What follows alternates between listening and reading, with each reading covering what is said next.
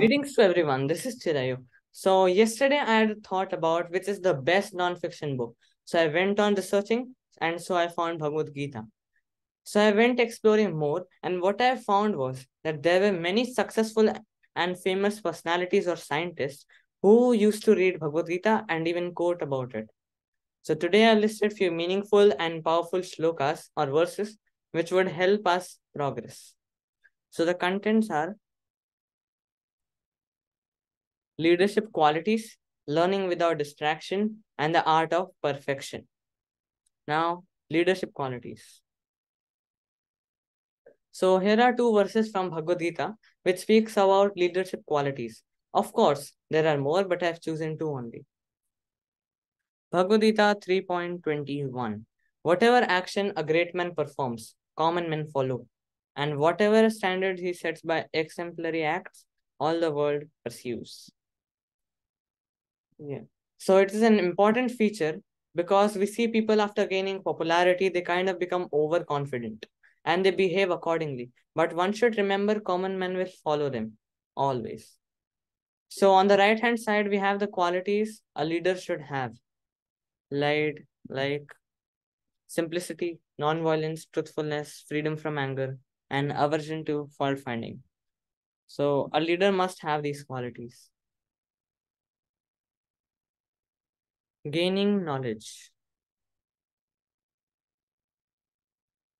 So in 2022, a research was conducted in which we got to know children between the age 8 to 14 years are spending more than 3 hours a day on social media in India.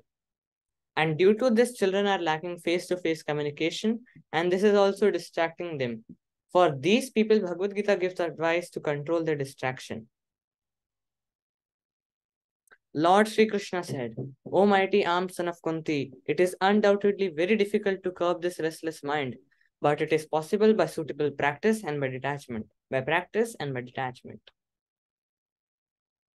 So this is the solution for the distracted minds, which is by practice and by detachment. And now on the right hand side, verse talks about the right way of acquiring knowledge. So these qualities a person should be having for acquiring knowledge in a right way, like humility, pridelessness, non-violence, tolerance, and the main detachment from the general mass of the people. Now, after dealing with distraction, we have the art of perfection. Attention to detail. Bhagavad Gita 2.14. Those who are on this path are resolute in purpose, and their aim is one. O beloved child of the Kurus, or Arjun, the intelligence of those who are irresolute is many-branched. So basically, it is explained to have one goal and be resolute in purpose, and aim should be one only. One should not have many goals, and so having many goals will make oneself irresolute in purpose or many-branched. And so why only one person out of 1,000 achieves perfection? So in Bhagavad Gita 7th chapter, it is explained, out of many thousands among men, one may endeavor for perfection, and of those who have achieved perfection, hardly one knows me in truth.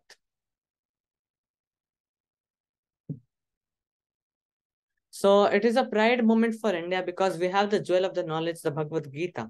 But unfortunately, we are disregarding it due to the westernization, thinking it to be superior. But we have so much to learn from our culture or Bhagavad Gita. So creating an awareness about it, it's so much required. The king of the knowledge is there in ourselves. Thank you.